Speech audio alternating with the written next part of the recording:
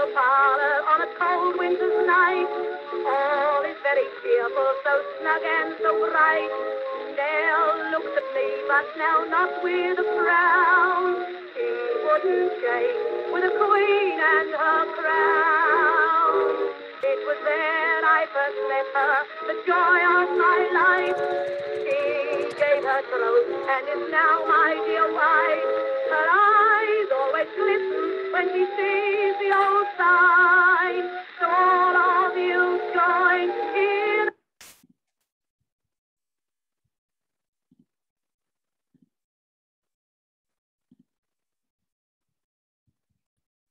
Oh, I think Sam, you're on mute. Thank you, Polly. Right, I'll start again.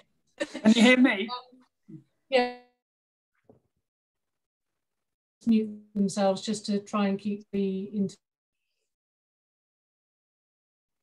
for coming. We're overwhelmed with the response to the event this evening, and we're really very happy to have you all here. So first of all, I want to welcome you all to our first ever book launch. It's supported and funded by the Queen Mary University London Community Connection Grants.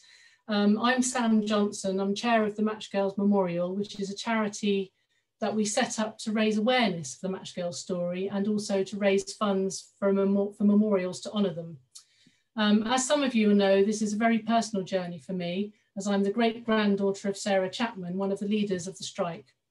This evening has particular significance because it's on this day in 1888 that the inaugural meeting of the Union of Women Matchmakers took place at Stepney Meeting Hall in the East End, just 10 days after the Matchgirls had won their victorious strike. Tonight, we have a super lineup of special guests, including the poets and writers that feature in the book. But to start with, we're thrilled to welcome Rushanara Ali, MP for Bow and Bethnal Green, who will officially open our event.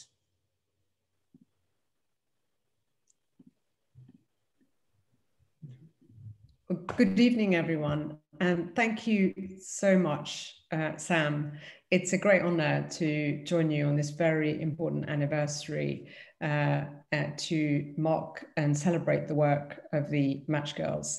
And it's wonderful to know about and learn about your personal connection as a descendant of Sarah Chapman's. And for me, it's a huge source of privilege and pride to be the Member of Parliament for Bethnal Green and Bow, the constituency within which the Matchgirls strike originated, the campaigning event originated, and for the way in which, as women, they led the way in fighting for human rights, equality, and justice.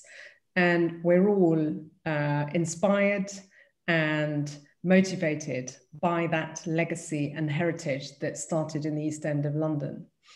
And as a child growing up in the East End of London, going to schools in Tower Hamlets, and then through my career and into politics, I've always talked about the powerful example that the Matchgirls, the Matchwomen, set us for our country.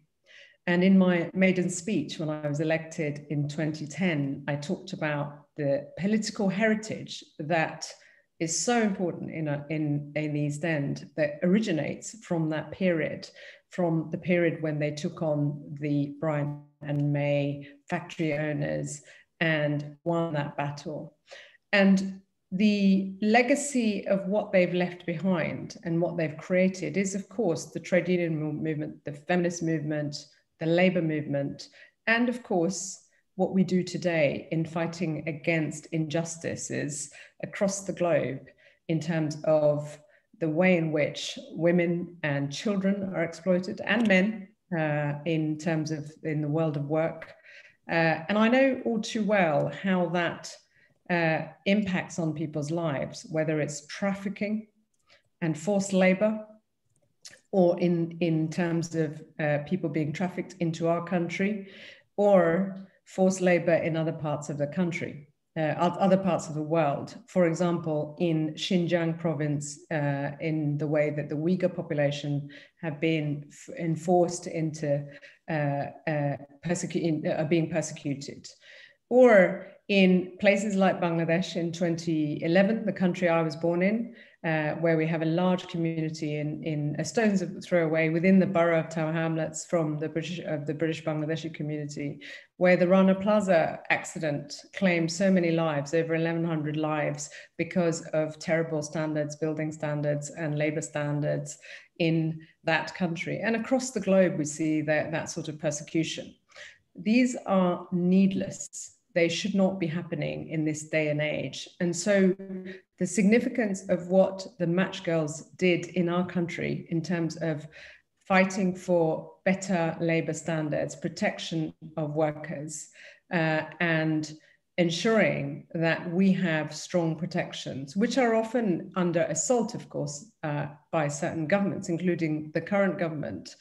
The significance of what they did continues to be important because the assault on labor standards and rights is there in front of us within our own country, and we see it elsewhere in the world in graphic terms. That's why remembering the legacy and the achievements of the Matchgirls and that strike that inspired a nation, not only in our own communities, but across the country, is so important. And that's why what you're doing is so important. And that's why I'm so heartened by the campaign for the memorial, by the work you've been doing, by the opportunities we've had to raise this very important campaign in Parliament, which I will continue to do. And it gives me great pleasure to be involved with the launch tonight. And got some phenomenal speakers and those who are going to reading tonight.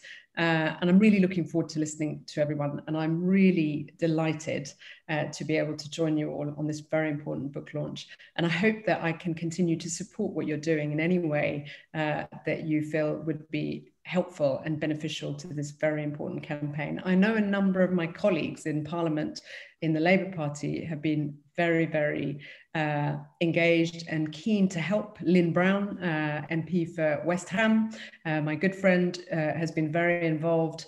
A number of other colleagues have, men and women, but particularly the parliamentary Labour MPs women's group. We're very, very keen to hear about your work, and I will feed that back to them from today's event.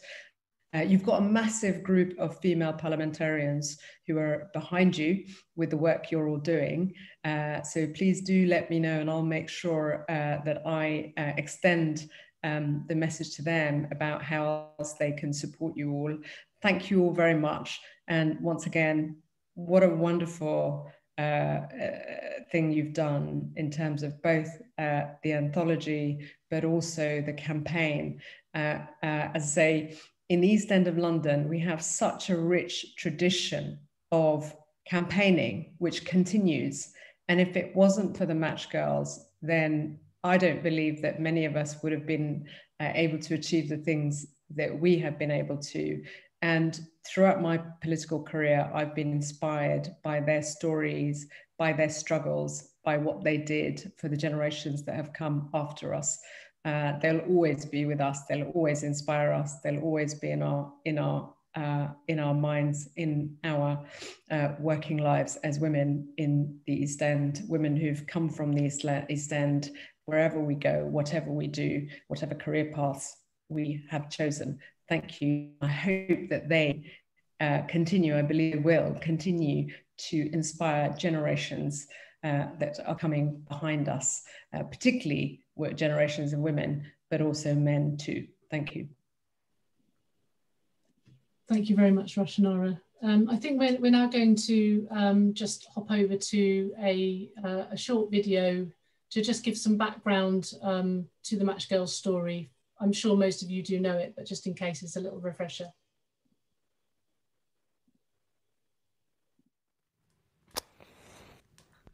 My name is Kate Slater, and I'm here to tell you my story. This is a story about dreamers, doers, believers, ordinary people who did extraordinary things. It's a story that shows you're never too small to make a difference. I know, because I was there. I was a part of the Matchgirls strike. And this is my story.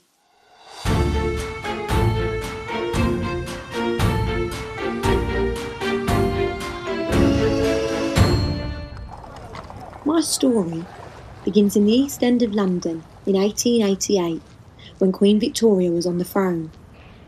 In those days, the smoke of tens of thousands of chimneys swirled across the London skyline, and the city was filled with factories. One of these factories was called Bryan and May Factory, and that was where I worked making matches. I was only 24 years old at the time, but I was one of the older ones. Many of the workers who worked there were between the ages of 11 and 18. There were even children as young as 5 or 6 who worked making boxes at home.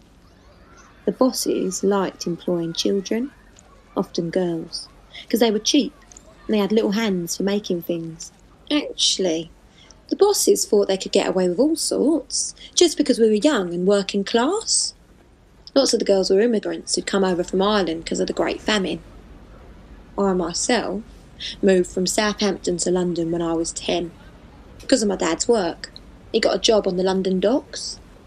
Anyway, that made them think they could treat us appallingly. Just imagine it, right? 14-hour days, fines if you did even the tiniest little thing wrong, like going to the toilet or being just 1 minute late. And don't get me started on the foreman. These were the men who supervised us when we worked. And they were properly cruel, treating us very harshly. The worst thing about working at the match factory was the white phosphorus we had to work with. This was a very deadly, toxic substance. It made us girls get very sick. You get something called phossy jaw, which is when your jaw literally starts to crumble.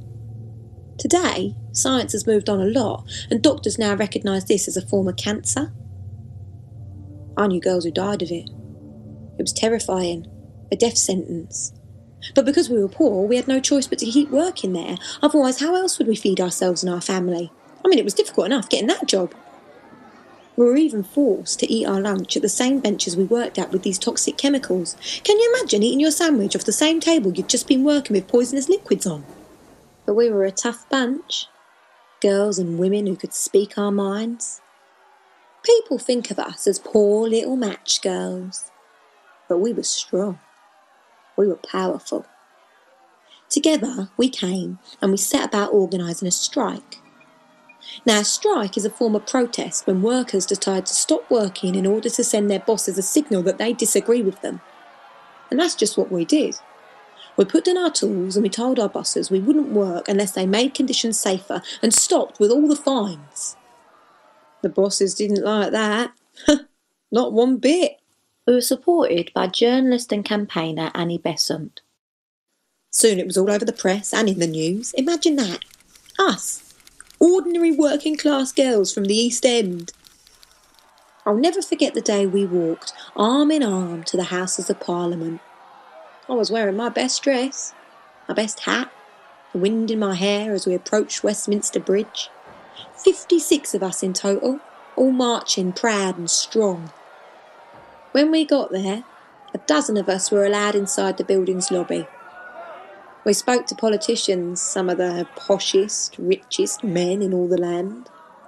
We made them listen to us, told them about the conditions at the factory, and it worked. Because less than 2 weeks later, the bosses gave in. They agreed to all our demands. But our story didn't end there. We set up a union, which is when workers come together to have more power against the bosses. And our strike inspired more strikes, like the dockers' strike the next year. Yeah, it made people sit up and listen. It made them think about workers' rights and women's rights. Less than 20 years later, and the suffragettes were protesting. They were fighting for votes for women. All across the country and across the world, people started to form unions, and they fought for safe, clean working conditions. Today, around the world, young people are making a difference. Greta Thunberg is a young environmental activist from Sweden. At age 15, she began a global school strike movement, protesting against climate breakdown. Malala Yousafzai is another young activist. Aged 17, she received the Nobel Peace Prize for her work fighting for the rights of girls to be educated. So remember, you are never too small to make a difference. We turned up the heat on our employers. Our ideas spread like wildfire, burning brightly for all the world to see. But it all began with a single spark. We were the Matchgirls.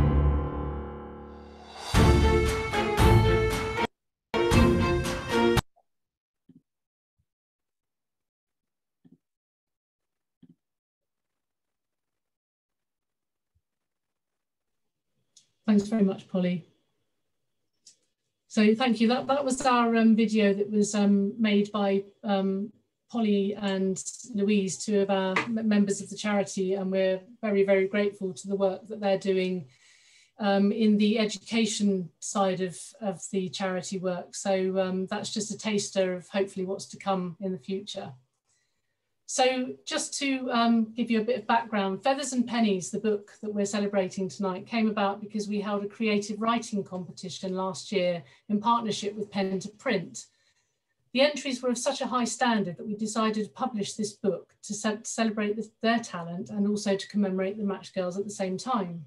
So I'm really excited to introduce a selection of the highly commended entries in the book.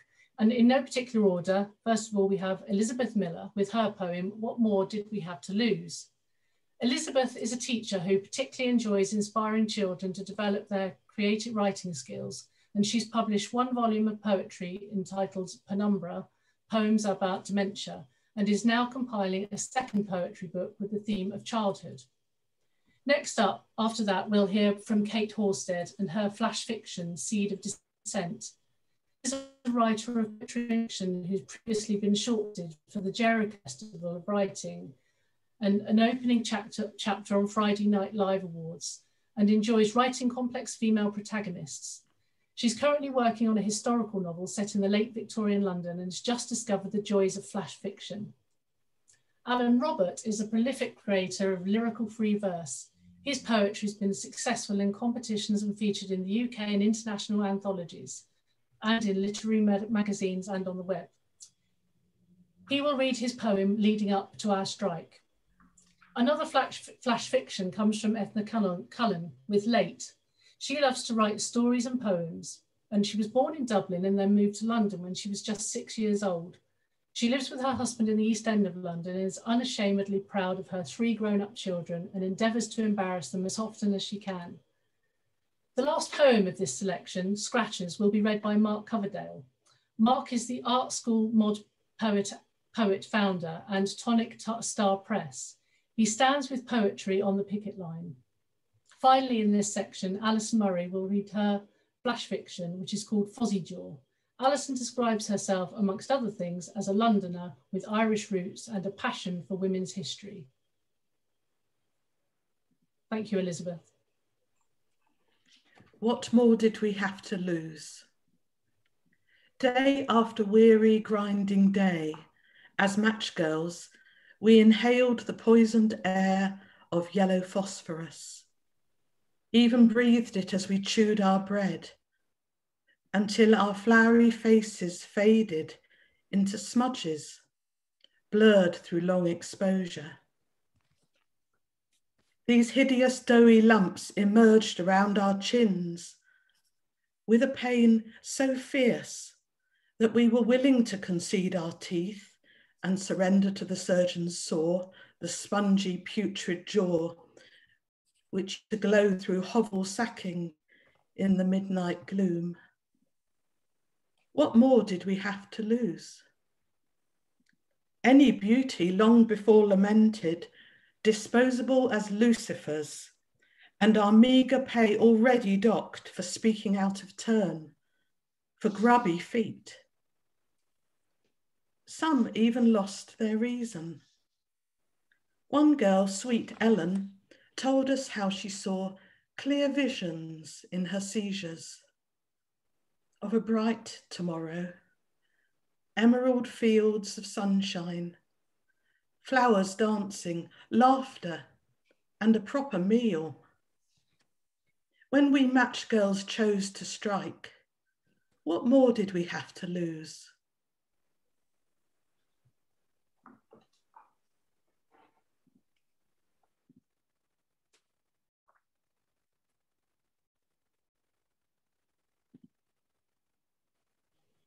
Kate, if you'd like to start, thank you. Sorry, I just technical hitch.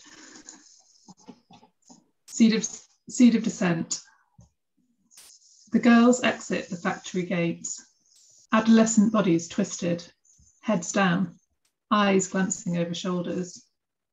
They are used to being watched, pounced on for any misstep. Like speaking. How will I get them to talk? Most are about the age Mabel was when she still lived with me. A low murmur like a church congregation carries across the courtyard. I notice two with protruding jaws, faces and futures ruined. Spilling into the street, one voice rises above the rest. Then he told her to mind the machine, not her fingers. The other girls giggle, then gasp. Excuse me. She turns her curly head, her gaze direct. Can you spare a minute? Why should I? Her green eyes spark defiance, just like Mabel's. They thought taking her away would crush her spirits. Judging by her letters, it has only rallied them. I want to know how you find working here. I hold out my hand. Annie Besant. As long as I ain't going to get in trouble. She has heard of me. I can't promise you that, but I want to help. She looks at the factory, then back at me. All right. She takes my hand, grips it. Alice Francis. Thank you very much. Alan, I think you're next. Well, I think, Alan, you might be on mute.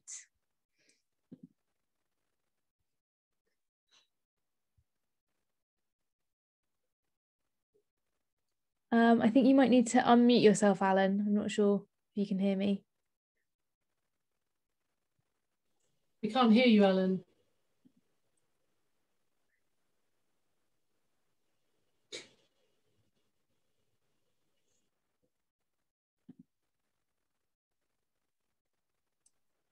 Oh, sorry about that. Thank you. Hi, I'm Alun Robert. Like so many of the Matchgirls of Irish heritage, that drove me to create leading up to our strike. Here from Cork with me folks, but out to work, East End of the Smoke. Factory job, very little pay, very long hours, may not complain. Match production, thousands a day, poplar sticks secured in frames, sulphur dipping, brimstone bathing, ingesting fumes on the line, blinding headache, throbbing teeth, dizzy head, coughing, wheezing, feet unsteady, must have flu, got much worse, week by week. No sick days, would lose pay, not it was very much, but help defray household costs on the breadline in the squalor. Teeth fell out, abscess, pain, swelling gums, jaw disease. Going on strike, better conditions, need to win. I pray we will. Thank you. Thank you, Alan. Eithne, you're next.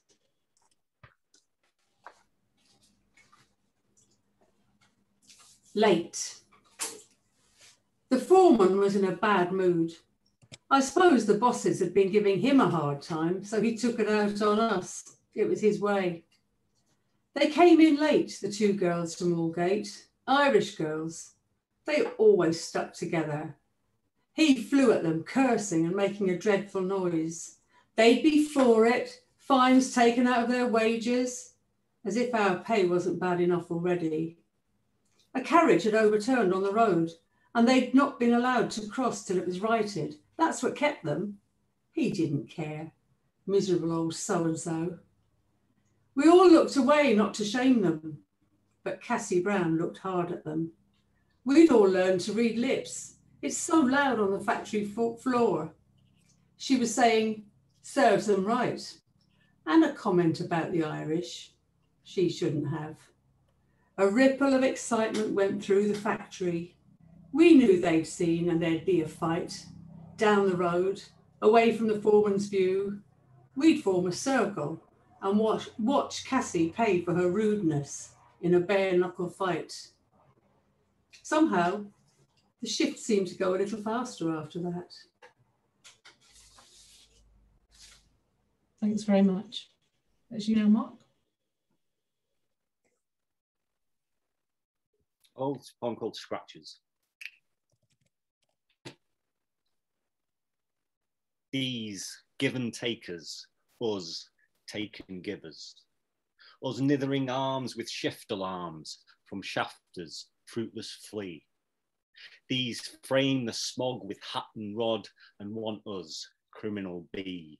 These corn-crossed dish to comfort mug, us mafficking sods in capital fog, us Monday mice, smoggy cogs of ditch and chapel, duff and scratching toil. These dainty doyles of telegraph fat, shaved nape and plum, curtsy spend their surname spoils. These division suitors, ledger scratch with gimlet eye, toast peaks in troughs with foul dispatches of us, crumb condemned to exhaust and quell in standard daily rackets. Us, sallow grudge and sorrow trudge, but us throng, know where the meat is from.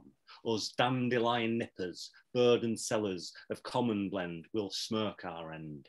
In her pride's eye, in suffer shirts, till wooded jackets with save stitch bright united letters, and forth us stride in strife, in strike, for we's are only ever betters.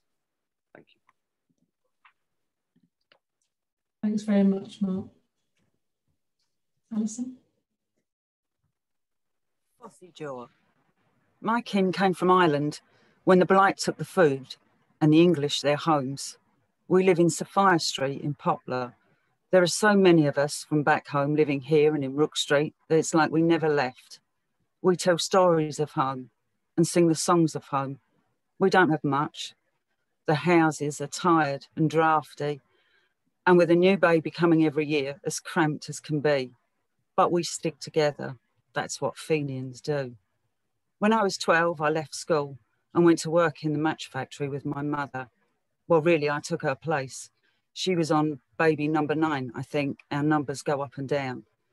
I started at the factory, and Jesus, what a place. It smelled awful, and piles of glowing green vomit lined the streets outside. What the hell is that? I asked an older woman, a friend of my mother. That's the girls with the fossy jaw, she told me. I went home to my mother and I asked her about the fossy jaw. Now, don't be making a nuisance of yourself, Maggie, she said. We need to eat. Thanks very much. I mean, that was a really wonderful selection from the book, and really enjoyed those readings. It really brings the poems and the stories to life. So thank you so much for that. So now we're actually going to move on to a bit of music. We're delighted to introduce RAEL, who's a young up-and-coming musician. And I think I'm going to hand over to her to give her, her own little bit of introduction to her first piece of music.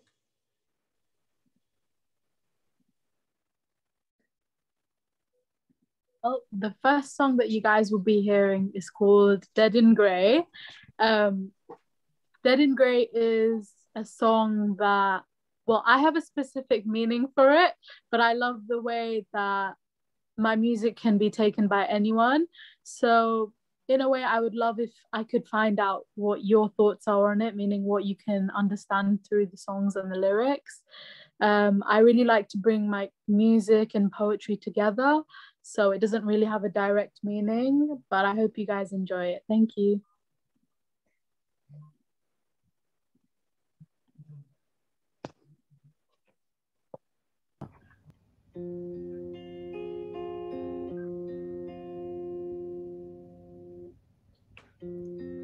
Charms are lost in your eyes.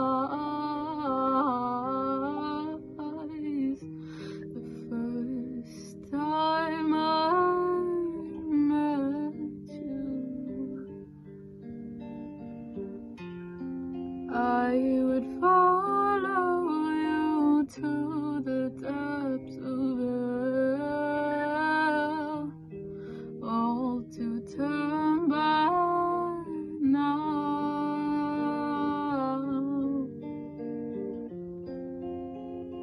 turn back now,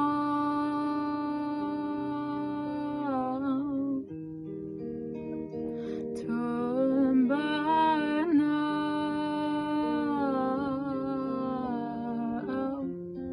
Water lilies bloom on the riverside, daffodils had no place in your eyes. All the time you spent to your own back, didn't bother to find me here. Find me here.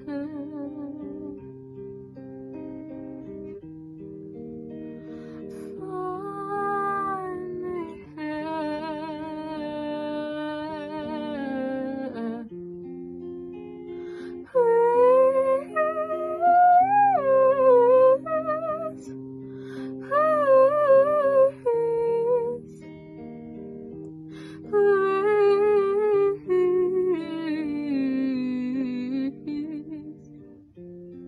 Now you're painted over in blue,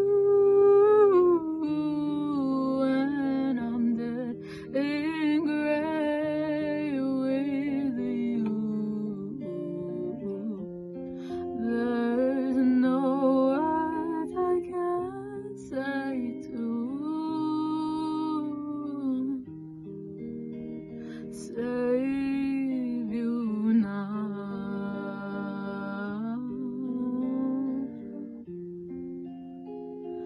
Save you now.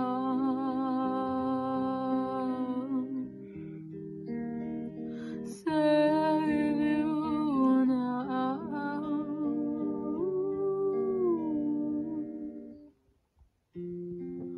Now you're painted over in blue, and I'm dead in grey with you.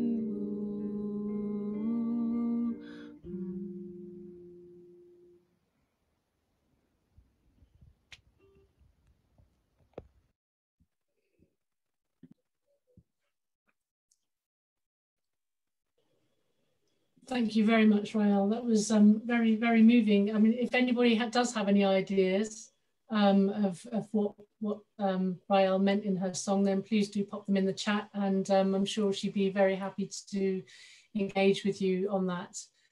So next we're actually going to move on to the next section, the last section of our poets and writers. And these are actually the winners of the competition last year. So first of all, we have the two runners up. We have Debbie Rolls, who will read her flash fiction Saturday Night. Debbie's a teacher and educator, a freelance writer and trade unionist. She recently completed a creative writing MA in travel and nature at Bath Spa University and is working on a variety of writing projects for children and adults. Today is also Debbie's birthday, so many happy returns of the day to you, Debbie. The other runner-up is in our poetry category, which is Emma Purshouse with Matchgirls at Whitsun 1888. Emma is currently the Poet Laureate of the city of Wolverhampton. She writes for both children and adults. And I think it would be great if we could hear those two runners up first, and then we'll end with the winners. So Debbie, if you could take it away, that'd be great. Saturday night. We put on our armour on a Saturday night. Dress pressed as well as can be, sponged down and then placed between bedstead and mattress. Boots blackened with soot, so the scuff marks won't show. It is our heads that make other heads turn. The heavy earrings that sway when we walk. Hats make a statement. Feathers floating above us in all colours of the rainbow. The dockers might unload goods from faraway places, but we let them know there is nothing more exotic in the East End than us, nor anyone more determined. We're not looking for whistles, a glass of gin, or good-looking boys. We are here to find support, to tell our story. Tonight we are speaking to the Trades Council, listing the reasons why we had to strike, how Bryant May fined us, made work dangerous, refused to listen to our grievances. When Annie Besant exposed their exploitation, they tried to scare us into submission. Now we speak for ourselves. Saturday night means solidarity. Collecting our strike pay together, explaining the justice of our cause to others. Matchgirls will dance again on a Saturday night. Today, we are dressed for battle. Thanks very much, Debbie. Matchgirls at Whitsun, 1888. They clatter out of the paragon, fringed, feathered, foul-mouthed, singing at voice tops, filling the air with sparking exuberance, arm in arm, a battalion in beer, cheeking the chaps that cackle curbsides, offering them. Mary pulls up with laughter so hard she says it makes her teeth ache. At each alleyway and street corner, they turn another girl loose until only two are left to say goodnight. Maggie becomes a song disappearing into darkness. Sarah, at the lodging door, hopes Mrs. Meany has glued herself to sleep amongst finished boxes stacked high on the table. Hopes she isn't waiting up with a, what time do you call this? A, you'll catch it when they lock you out for half a day. A whispered baggage. Fossy jaw set to chew so hard at Sarah she has to look away. Hopes there'll be no out on your ear if you don't make the rent. To follow her up the wooden hill, to a damp bed shared with a killed mood. To work rosary beads through her fingers, pray for change. Wake in the night with a start, to see her work things glowing away on the chair, like an omen or a visitation. Thanks very much, Emma. So finally, it's with great pleasure that you'll hear the two winners. Emma Purshouse, again, well done, Emma, with her flash fiction, Painters, and Eleanor Walsh with her poem, Strike Anywhere. Emma's most recent poetry collection is Close, Offers Press, and her first novel, Dogged, from Ignite Books, was published early in 2021. Emma has performed her work at spoken word nights and festivals across the UK. Eleanor is a PhD graduate from the University of Plymouth. She now lives in Cornwall, where she works as an English tutor and creative editor. Her novellas, Birds with Horse Hearts in Nepal and Stormbred, set in Cornwall, are available from Ad Hoc Fiction. So the floor is yours again, Emma.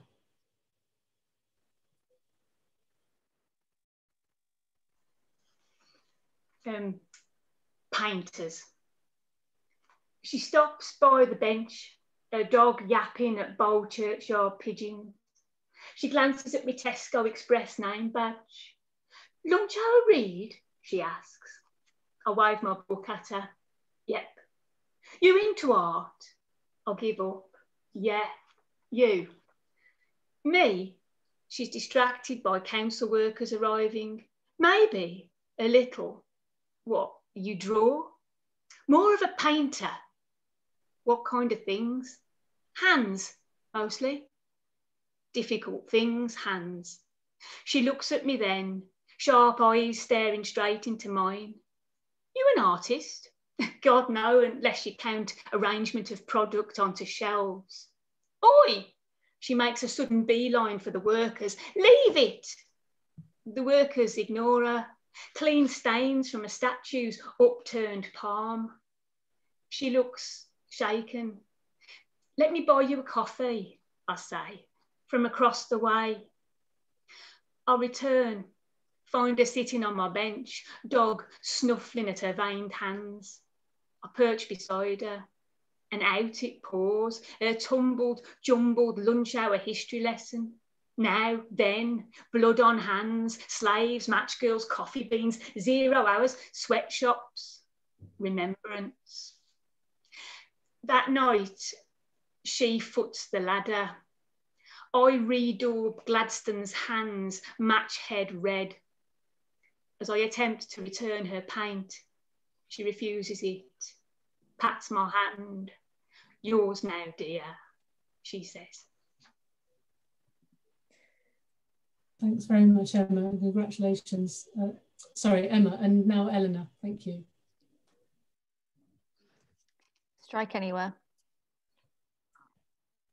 At the bench again, match fingers working from memory. You're reliving last night's ostrich feathers, the colour of sky that hangs over the factory's high ceiling. Glue and dust growing now like an extra skin. Pretty, weren't you? In the music hall, everyone said so. The double-ended lucifers in your fist require only friction, not along the red edge of the box, but anything at all, and you think of this when the other girl has sixpence swiped for a tray that topples from her hands. Only friction. A bright fissure through the air that sounds like breaking before the flame finds its way, and you made it yourself, didn't you? Admit it, you're becoming ostrich egg. Bulge under the jaw and tooth cracking sound, pushing scared fingers into your throat where it swells. You're heavy enough to drown, growing new bones. You were incubating, pipping, breaking up when you bite down. But last night alone you sang the words at the ceiling after the show and thought of the ostrich feathers that moved on the dance floor as if they could take flight. The blue of the great outdoors. With matches breaking in your wet fist before raining down, you hear the same old music play now as you push through this cruel eggshell. A flames fissure through the air that sounds like breaking. They're scavenging pennies from you, but you're suddenly starving and sobered up, walled up, and matchbox small, like a fist, for the fight. Thanks very much, and thank you once again to all of the entrants. I know there's many of you in the audience tonight, and also for the readers tonight. I mean, it's just been a fantastic experience actually being involved in the whole thing from the beginning of the competition right through to tonight, where we can launch the book. And I think I just can't thank you all enough for your input. So thank you very much for that. Also, you may be interested to know that there's a podcast on called Union Jews. I can put a link in the chat in a moment, which actually, so a chap called Simon Sapper makes podcasts, and he's made one especially to commemorate this event, the book launch, and to also talk about the Match Girls. So he's interviewed a few of us from the charity, and also the winners of this competition have also read for him. So I'll put the link in the chat, but I think it first airs at 8 AM tomorrow, but then you can just go to the website anytime and listen to it. So definitely recommend having a listen to that. So now we're back to some more music with RAEL, and I'll pass back to her so she can introduce her own piece.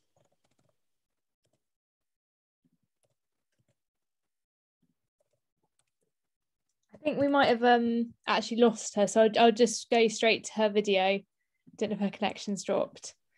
Okay, that's fine. But I think this is her piece that she wrote, you know, especially about the Match Girls, so it's called Be Heard.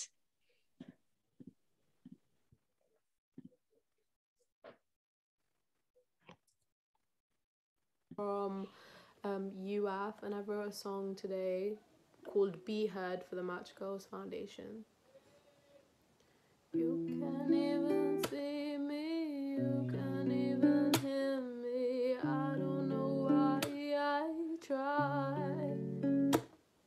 You can't even see me, you can't even hear me, you should see the way I cry. Tell me why I have to watch a society silence so many people to its will. I have to repeat and repeat and repeat and repeat till I'm heard. I wanna be heard. We wanna be heard. I wanna be heard.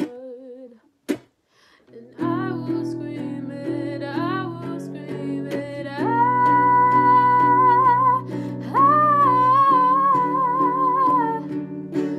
wanna be heard. We wanna be heard.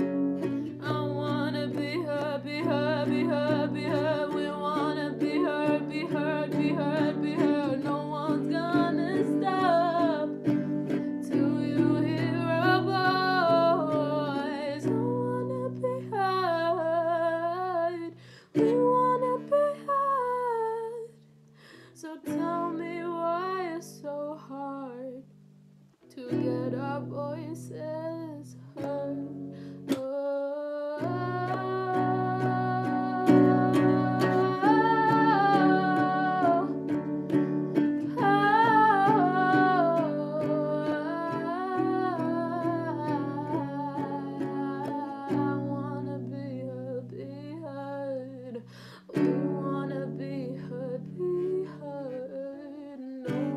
Stop till we're heard. I will scream it, I will scream it, I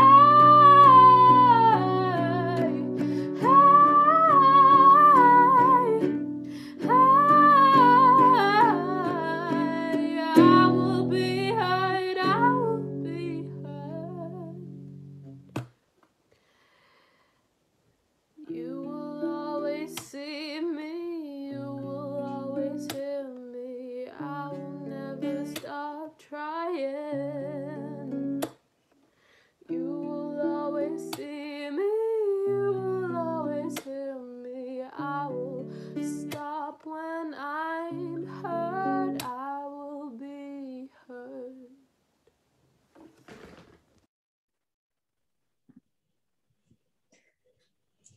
Great. So thanks very much to RAEL, even though I think we may have lost her, but thank you very much for those inspiring pieces of music. And we wish you well in your career as it progresses. So we now move on to the final phase of the evening with a panel discussion and a question and answer session at the end. We have a terrific lineup, kicking off with a scene setter for the discussion by artist and activist Terri Bell-Halliwell. Terri runs invisiblewomen.org.uk, which is a catalyst for gender equality in civic statues in the UK. We'll then hear from Ed Legon, who will chair the discussion and Q&A afterwards. Ed is a lecturer in heritage management at Queen Mary University of London. He co-runs the MA in heritage management and a collaboration between QMUL and the Historic Royal Palaces. He is a historian with research interests in memory, heritage and radicalism, including in the East End. So I'll hand over to Ed now and I'll see you all again at the end. Thank you. Thanks very much indeed, Sam. Are we going to have from Terri before I introduce? Right. You've probably noticed the great upsurge of interest in civic statues over the last year or so.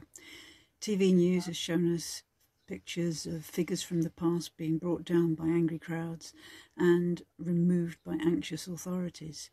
From being a quiet presence in the background, almost overlooked, they've become a hot topic. This has arisen out of a sea change in perceptions. The portrayal of women has come into much sharper focus since the Time's Up and Me Too movements. Likewise, the representation of Black and ethnic minority people after the Black Lives Matter movement. Questions about the gross under or misrepresentation of these two major groups of people has brought in its wake wider questions about all minorities, questions about the lack of real representation of diversity, class, ethnicity, gender and orientation are all in the mix. Most civilizations over the centuries have erected statues, and the widespread, long-lasting nature of this practice tells us it's worth something, that it does have an effect, it has a power, the quiet, persistent power of the civic statue. You could call them the original influencers. I think the best interpretation of the motivation to erect statues would be that the practice arises from a wish to place a marker in the flow of history, to honour some brave, kind, generous, clever, beneficial action in order that future generations might learn what's of real and lasting value to society. And whilst it's true of a certain proportion of memorials, it's also true that very many, historically, almost certainly the majority, are self-serving, self-aggrandizing effigies to bolster the power and interests of the regal, political, cultural and class elites. These old patriarchal attitudes have resulted in a nation full of effigies of kings, soldiers, prelates, professors, almost entirely male. The best estimate made by Caroline Criado Perez in 2016 from the statistics that were available then was that, excluding royals, about 85% of UK civic statues were men, and women had been relegated to the also-rans. Roughly 15% of statues were female, and of that paltry 15%, 12% were angels, nymphs, anonymous, saintly, sexualized, not women honoured for what they'd done, just designed to be titillating and to remind women of their chief functions as seen from the traditional, limited male point of view. That left only around 3% of real named women who'd been honoured for their achievements. That's 3% to represent 50% of the population. Happily, since 2016, there's been real progress in the public debate about the value of civic statues, about the number and nature of statues to women, with ongoing vigorous campaigns for more. Now the two leading arts organisations in the UK, the Public Sculptures and Statues Association and Art UK, both have dedicated sections of statues for women. Working from their figures, the current best estimates are that about 80 statues of women were erected between 1882 and 2016. That's about half a statue a year.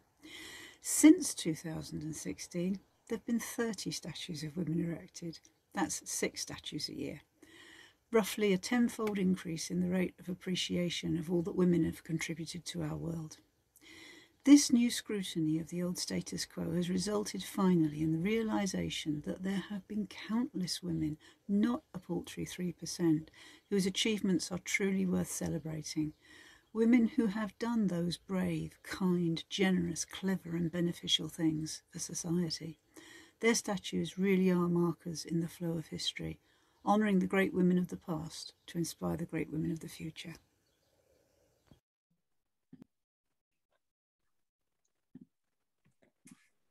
Well, thank you very much indeed, Terri, for that very important history of public memorials in the UK. And that's going to be a rather difficult act to follow, I think. It's been a really wonderful occasion, and to hear the talks and the poems has been very inspiring.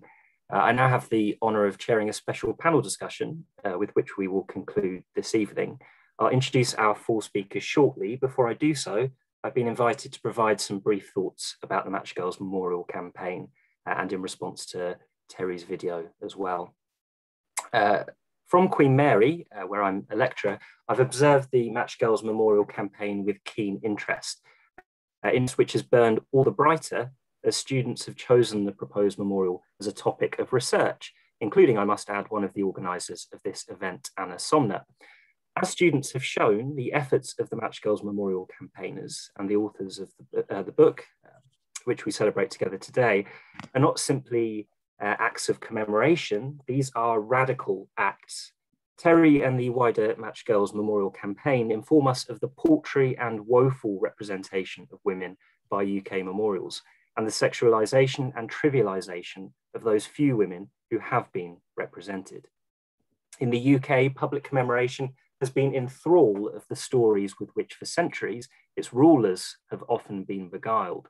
And the Matchgirls strike, perhaps one of the most influential episodes of industrial action in the UK, and at that, one driven by women, for women, sits uncomfortably within the hitherto dominant mode of British memorialisation.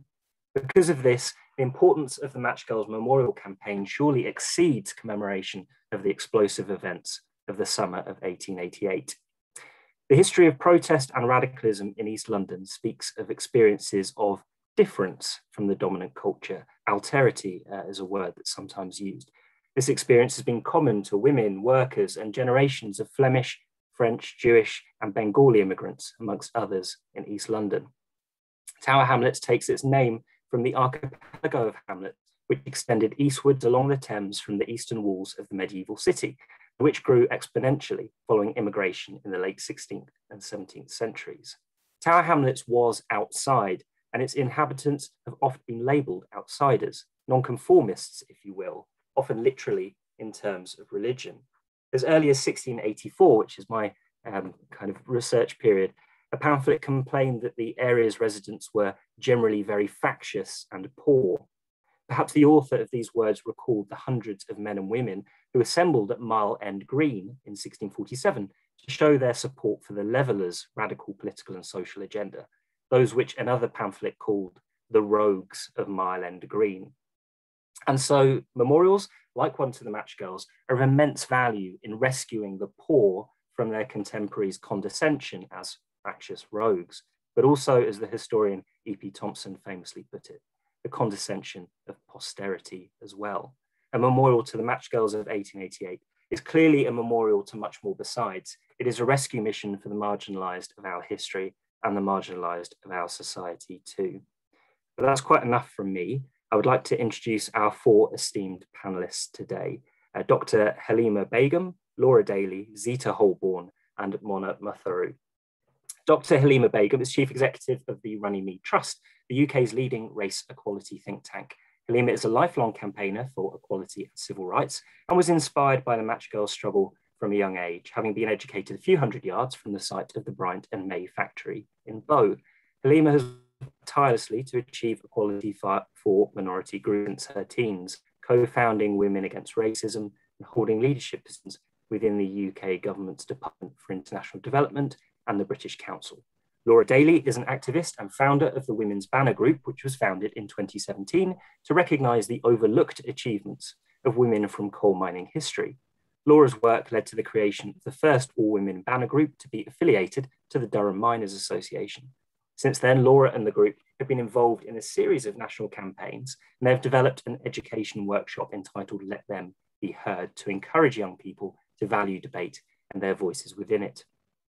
Zita Holbourne is an award-winning human rights campaigner, community and trade union activist, international speaker, and multidisciplinary artist. She is co-founder and national chair of Barrack UK, national vice president of PCS Union, and national co-chair of Artists Union England. She's also a visual artist curator, author, poet, writer, and vocalist. Her roles include membership of the UNESCO Coalition of Artists for the General History of Africa. Zita has authored a book and won a Lifetime Achievement Award for Equality Champion and National Diversity Awards Positive Role Model for Race, Like the Matchgirls, Zita is featured in the exhibition Women Activists of East London. And last but not least, Monna Matharu is a researcher who focuses on how people remember, interpret, and value the past. She recently completed an MA in Curation, Collections, and Heritage, in which she investigated the meaning of memorial spaces, the authority of memory, expressions of silence and trauma, and the impact of colonialism on record keeping. Monna's particular focus has been diaspora culture, with particular attention given to Punjab memorial spaces, which has included field work in the UK and elsewhere. Monna is also project archivist for the wonderful Tower Hamlets Local History Library and Archive. So I'm going to get the ball rolling by asking a question, which is for anyone on the panel who wishes to answer it. So please do come forward with an answer. Clearly, a great many worthy causes are represented on this panel: anti-racism, human rights, ethnic migration, championing forgotten histories. But what draws each of you personally to the story of the Matchgirls? How have stories such as theirs inspired your own activism? And this is where everybody's far too kind to speak first. So I'll go, if that's okay. I guess for me that the Matchgirls, I'm a trade unionist, so it's hard to ignore the Matchgirls story. It is, for me, the beginning of trade unionism. But really what it is proof that women, when they organise and collectivise, can achieve unbelievable things. And the fact that even I mean, obviously everybody here tonight will know everything about the Matchgirls, you know, and it's just an incredible story. But in education and in wide society, a lot of people might not know a great deal about it. And I think a lot of that. So for me, having the opportunity to see the difference in black and white that women can make when they get together and when they argue for better rights for women, how that can then move out for better rights for everybody, was something that really spoke to me. And especially even, you know, in this day and age, we're still fighting for equality. We're still fighting for the right for women to be heard. In the trade union movement as well, I think this story has to be one that is championed. It has to be one that we learn lessons from, and it has to be one that is it takes the place of a role model for all of us, not just women but everybody, because it was absolutely fantastic and must have been terrifying for them, you know, listening to those poems earlier on.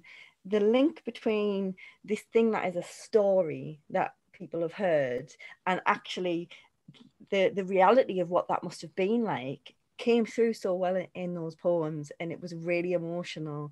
And I think it's reminding people this isn't a story, this actually happened, and actually they achieved this, so can you. And I guess that's the inspiration that I take from it. Really wonderful, Laura. Thanks very much indeed for your answer there. I should say that please do put questions in the chat if you would like to, because I believe that there will be a little bit of time towards the end of the session to open it up to the floor. But Zita, Halima, Monna, would you like to jump? I would say, first of all, actually, thank you very much for inviting me to be on this panel. It's an honour to be here. And thank you for the inspirational contributions so far. I would say it's their courage, because when you think about the time they were in and who they were as poor working class women who actually didn't have power, faced an even more patriarchal society than the one we live in now, because it hasn't gone away, to have the courage to do what they did before there were organised trade unions and structures and support systems. You know, that I've been on strike many times, but, you know, I have the support of established trade union movement and laws that protect me when I do go out on strike, and regulations and processes and so on. And to do what they did in that time when they didn't have power, but actually collectively they came together, and it wasn't just a small number of women, that was a huge number of people that come in together, and that they took that power and they you know, acted on collective self-determination to stand up for their rights. They were brave, they were courageous, and I think that that's something that stayed with me. You know, in all the years I've been involved in the trade union movement, I give talks on the history of trade unions and the history of women and Black people in trade unions, and I will always talk about the Match Girls and what they achieved. And effectively, we stand on their shoulders today. Fantastic, thank you, Zita. I think I very much get the feeling from your answer and Laura's as well that the history of protest is campaigning of all varieties is very much one of being inspired by previous generations. That's really interesting. Thank you. Halima or Monna, would you like to chip in? I'll chime in. I think, yeah, as Laura and Zita said, first of all, thank you so much for having me. I think the fact that this isn't history, the fact that, yes, it still persists. And I think the thing that struck a chord with me is the fact that there was an initial public humiliation to the whole, in the press, to the whole campaign. And I think the fact that they had defiance and persistence to keep pushing against that.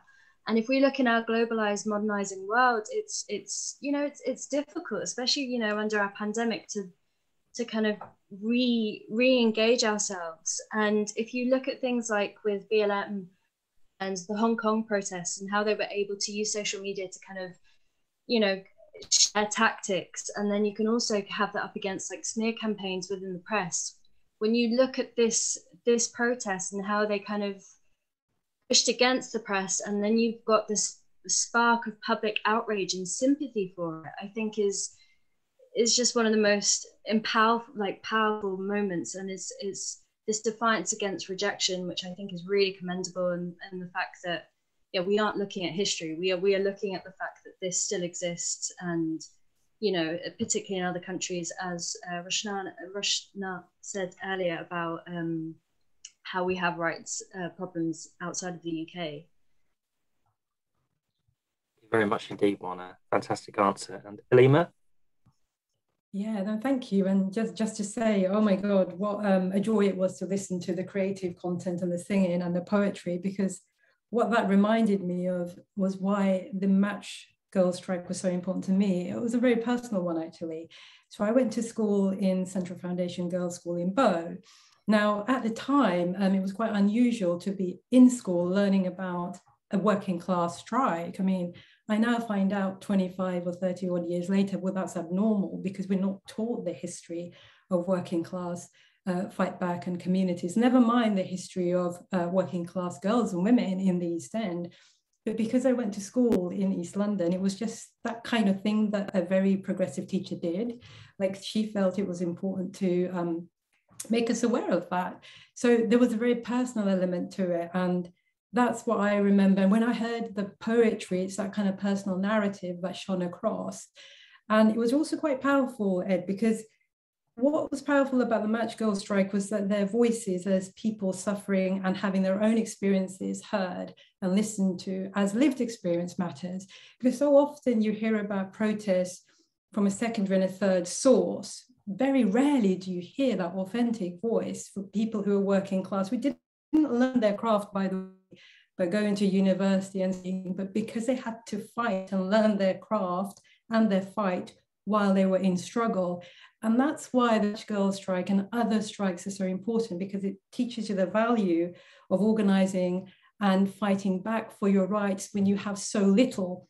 To that point about what more did we have to lose? Well, if you've got nothing more to lose, but you can show that courage, it leaves us inspired, right? Like, we can do so much more when in fact we have so much more to begin with. But these are young women who, at a time, as Zita was saying, I mean, it was exploitative, dangerous, risky, all of that. So I feel quite inspired, I feel quite personally connected, and I feel as though there's something about the East End that generates that level of activism that can inspire national movements, global movements, and how proud I feel to be connected to the East End and that heritage and that story. Fantastic stuff. Thank you very much indeed, Halima. I have another question which I'm going to ask to everyone again, and I'm sorry, I'm sort of allergic to picking on people, as Anna Somner will know, so I just have to get you to pile in with your answers. Terri earlier referred to statues as being the original influencers, I think.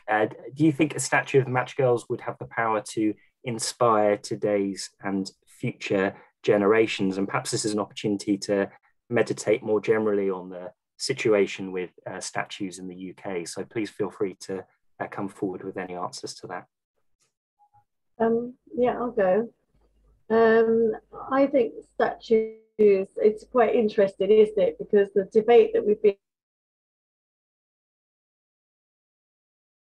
statue and you know, glorifying people who discriminated, who enslaved people and profited from them. You know, there's a big debate about statues, but when we look at what are the statues that we see around us, you know, in our city centres, it's predominantly men, yeah, that are there. And actually, there's no narrative to their stories. Lots of people walking around not even knowing the history of those men in those statues. So I think that, you know, I'm a visual artist. You can see some of my paintings behind me. So I use arts to campaign for equality, freedom, justice, and human rights. So I think that's extremely important. So, you know, I think statues are a fantastic idea to memorialize the match girls. But I think that there also needs to be resources and the narrative about what they achieved, and not just the statue standing alone. I think you need a whole education package that goes with it, so that people know who they are, what they did, what they achieved, and why that's relevant and important to our story today, why it's relevant to the spot that they are placed in when that happens. But yes, I think we need more women, we need more Black and brown people represented in statues, and you know, there is a debate to be had still about the statues that exist that shouldn't be up, in my view, and what happens to them.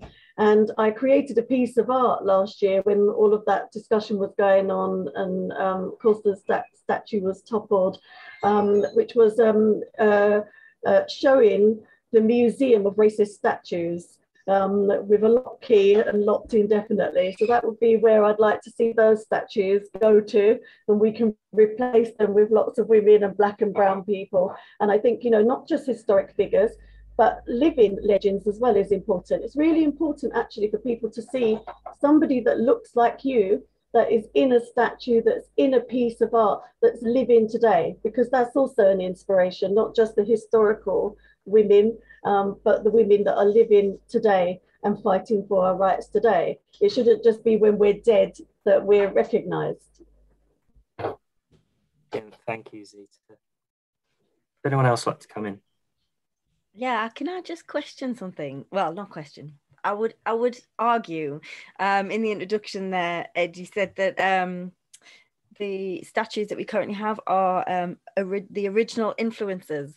Actually, more often than not, they were just people who had a lot of money who could afford to get statues of themselves put up, and so tended to be people you wouldn't really want to celebrate, but people just who had the money to do it. And I don't think we've really come that far in society that, you know, recognises it's a class issue as much as a gender-based issue, and, you know, it's intersectional with, you know, stand in complete solidarity with everything that Zita said about, you know, we need to represent all of our diversity in statues, because representation absolutely matters.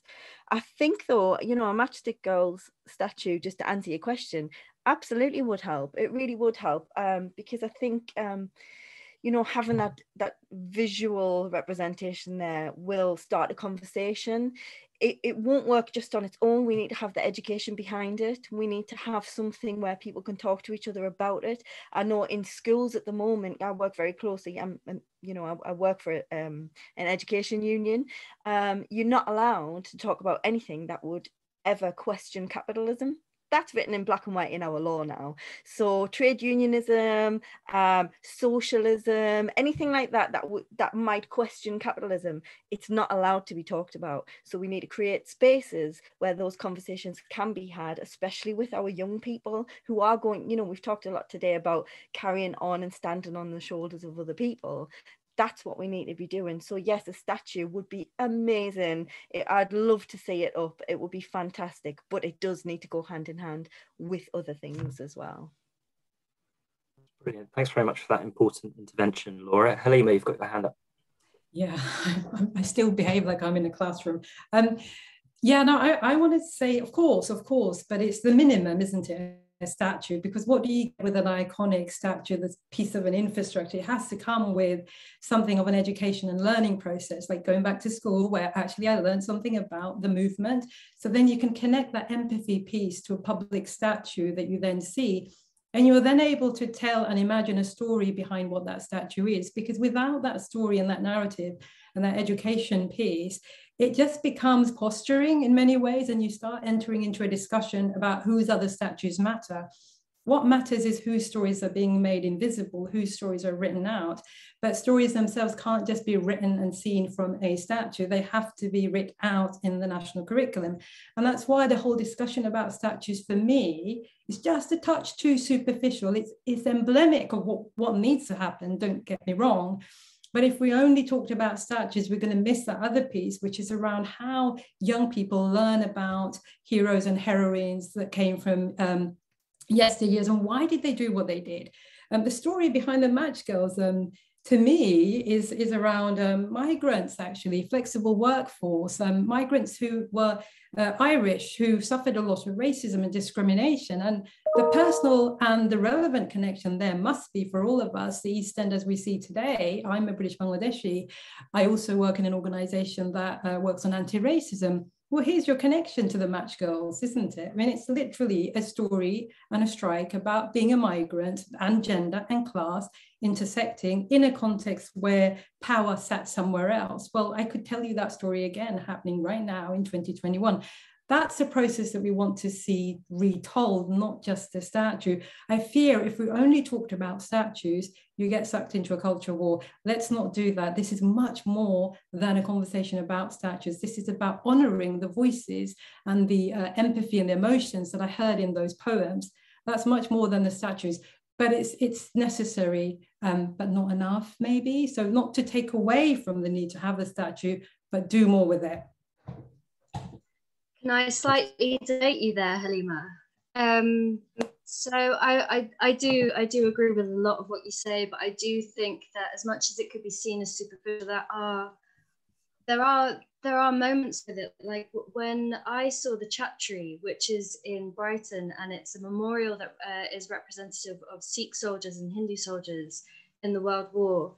I saw this as a mid-20s young woman, and being educated in the British education system, I went to Flandersfield and we saw so many names on World War memorials that it took for me to get to my mid-20s during university to find and see names of Sikh and Hindu soldiers in a memorial. And I had a very visceral reaction to that. And even with my work in Tower Hamlets, like I see names like Ali and Muhammad, and seeing these names make me choke up. And I can imagine seeing the kids that are in the schools in Tower Hamlets that work with these archives, just seeing their name in history.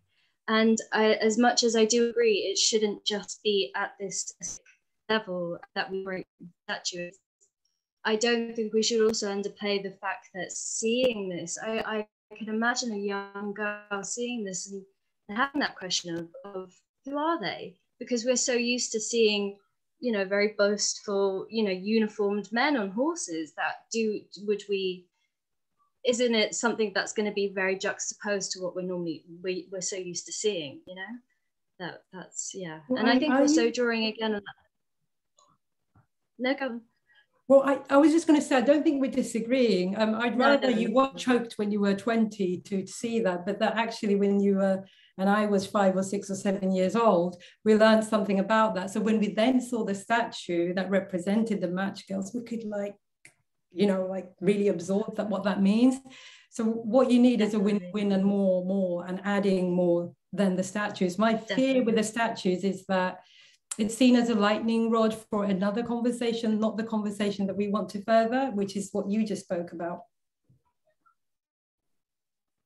Yeah, And I definitely agree with also drawing on what Laura said about this. How do we see heroism and what does a statue really, when we're looking at the fact that we're putting something up to just kind of have it align with what's already there? I definitely agree with that. I definitely think that we need to have varied forms of cultural memory, and it shouldn't just be in aesthetic values. Fantastic. Thank you, Monna and Halima. Zita and Laura, I don't know whether you want to come in on that or whether move on at this point. Go ahead, Laura. It's interesting as well, because normally in the conversations I have within, you know, the trade union movement and the political movement, I'm the only woman in the room. And so in this room, I feel, you know, the imposter syndrome's kicked in massively tonight. Everybody on this panel is just so incredible. And I just, yeah, I think, to be honest, I think we're all kind of on the same page on this one. It is, you know, yay, statues, but also can we have other stuff as well? Let's, you know, just to boil it down to its bare minimum. One quick thing, because I know you have to move on to some other questions, is I would say that we have to think carefully. If there is going to be a statue and it happens, actually we should be thinking about who's commissioned to produce that statue. We should be thinking of artists who are marginalised. We should be thinking of women artists. We should be thinking about East End artists, migrant artists, people who reflect the community and reflect what the Matchgirls stood for and what they achieved. So I think that often what we see with art commissions is that actually it goes to white, straight, middle-class men. And so they're the ones that are profiting. And I do think we need to look at that as well. You know, often I've had to campaign to fund statues. For example, I co-led a campaign to keep Mary Seacole on the curriculum, but also campaigned, you know, for and helped to fundraise for the statue that we now have of Mary Seacole. We shouldn't have to actually go through a fight and, you know, fight for resources and money, even to get statues up in the first place of people that reflect us and reflect our times and our histories. Yes, and back to what I said, get rid of all of those white men, yeah, that profited from slavery, etc., and let those statues move over for some more interesting ones, diverse ones. Thank you very much indeed, Zita. I'm informed that we have a question from the audience, which is apparently specifically for Monna, and it's from Jill James. And I think perhaps this question will go to everyone else as well. Monna mentioned social media. Does this help us to stand up for our rights, or does it get in the way? Which is a very interesting question. Imagine, for example, if it had existed in Nazi Germany, would resistance have been easier? Sorry to drop that on you, Monna. Anyone else can take it.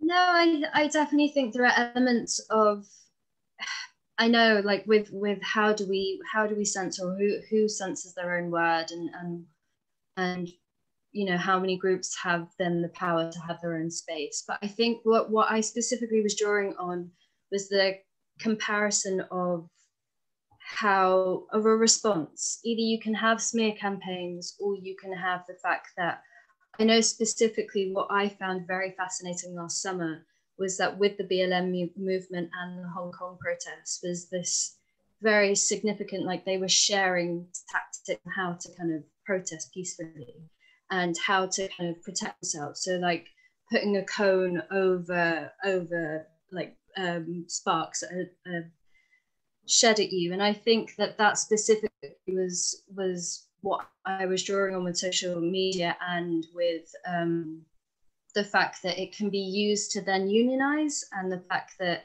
you then have a space to share resources and you have a space for collective movement. And I understand that, yes, but I mean, we have this dichotomy with social media, and I think that, you know, we can just hope that there is a space for resource, and that community engagement, you know, it still gives it that platform. So yes, there is another side to it, but there is also a side to the fact that to each their own, and the fact that we hope that it can be utilized for good, and that there is a space for utilize, like it can give you that. I don't know if anyone else obviously has something else to to say. Feel free to jump in. I think social media is part of, you know, the times we live in, and is a platform that we can use effectively. In fact, during the pandemic, because we couldn't go out to protest and marches, people were, but you know, we were limited and lots of people couldn't because of their own circumstances and because of safety. Actually, we had to rely more, you know, on the virtual world in order to mobilize and organize. And during this pandemic, I've been organizing against mass deportations by charter flight.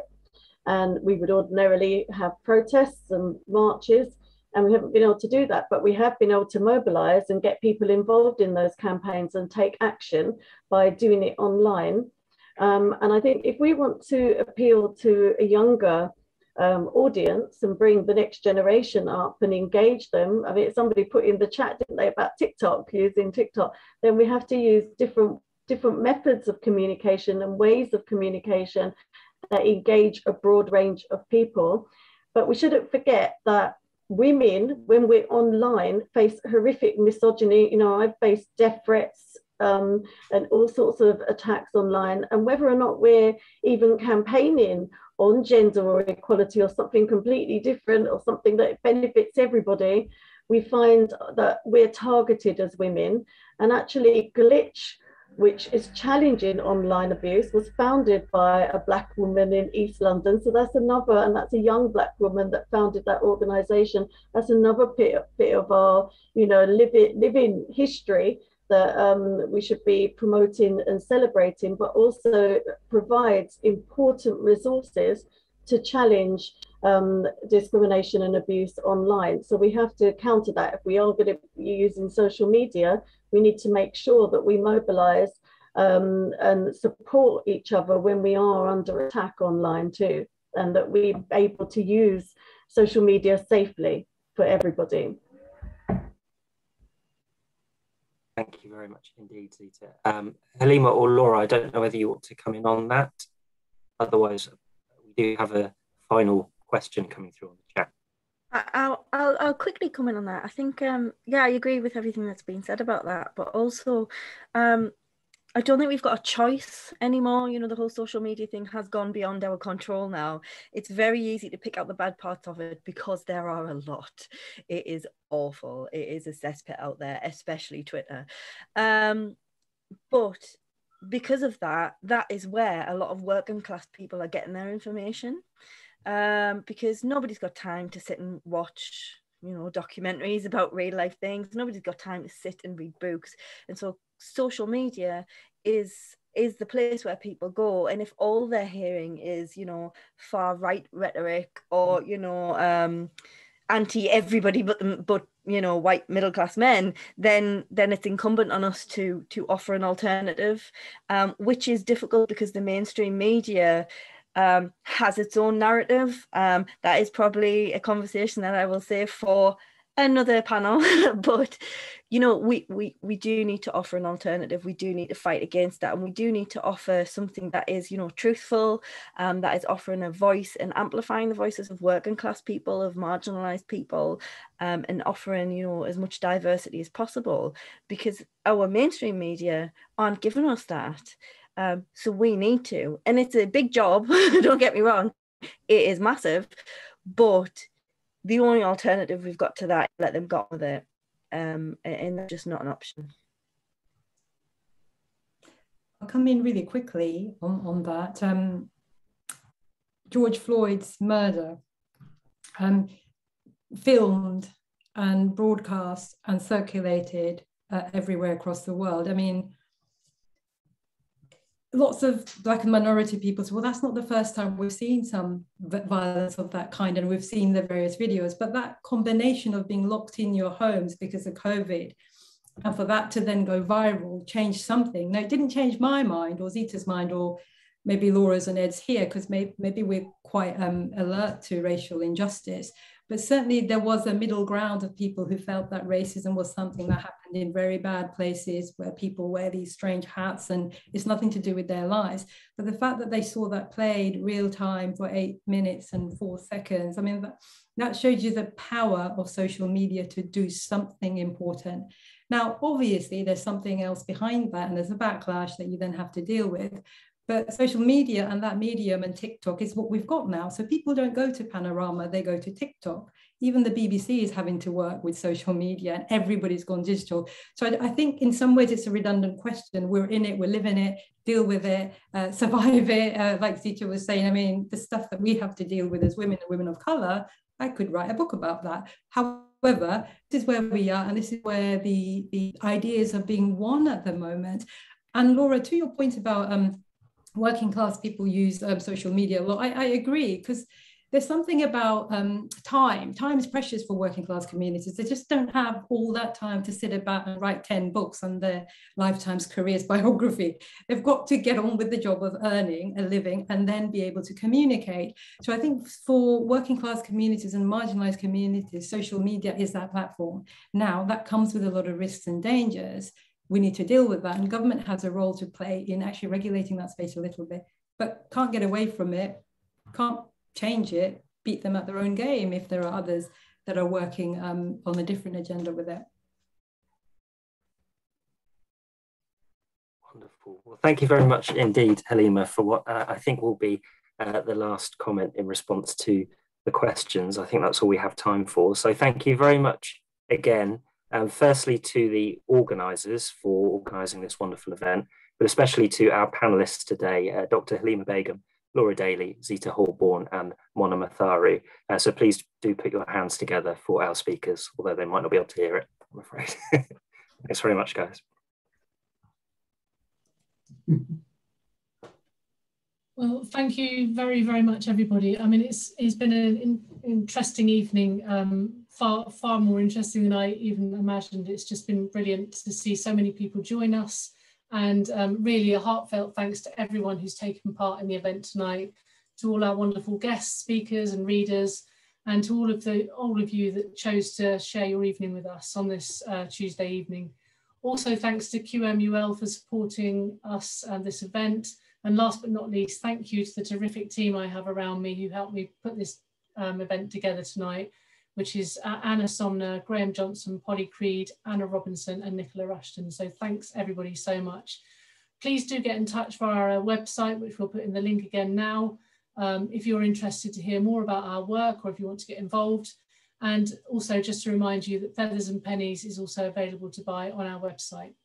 I do hope you all enjoyed the event tonight, and I hope to see you all again at some point soon. So thank you all very, very much, and good night. Thank you, Sam.